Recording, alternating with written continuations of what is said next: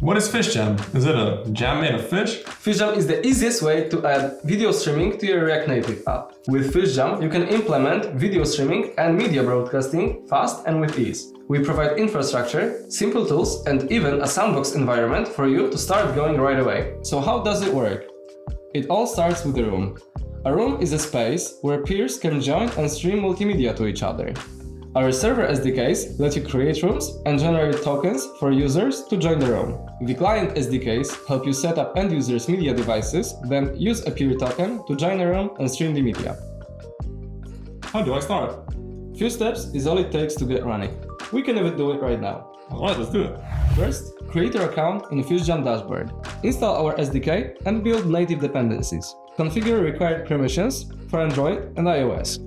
Import use camera hook and use it to set up your camera.